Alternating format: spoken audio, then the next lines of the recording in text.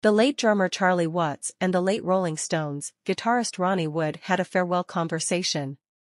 Watts passed away from cancer in 2021 at the age of 80, but the Rolling Stones promised to carry on without him with Steve Jordan. Wood has now stated that before the drummer died, he gave Jordan his blessing and didn't want the Stones to go on hiatus in the wake of his passing. On October 20th, the Rolling Stones will release Hackney Diamonds, their newest album. The LP is their first release since Charlie's passing, and while Watts does play drums on 2 tracks, Jordan is featured on the majority of the songs.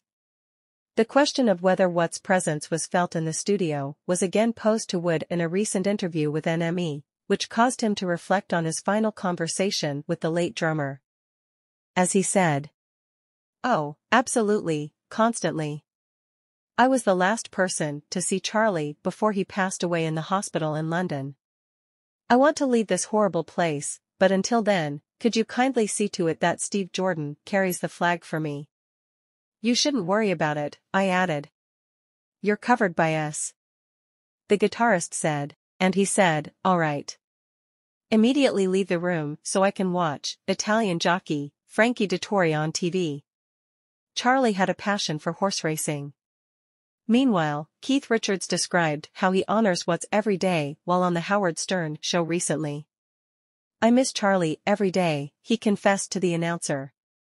"The first thing I notice as I exit my bedroom is a portrait of Charlie on the stairs. I usually salute him en route. Charlie Watts was a good person." Richards continued by saying of his dear friend, he had feel, he had intelligence. Rock and roll doesn't necessarily need the complete battery of drums, it's got to do with when to not hit silence is your blank canvas for creating music. He would incorporate concepts you hadn't truly considered while maintaining a strong beat. The guitarist added, "I never had to worry about anything, so the rest of us can, like, soar."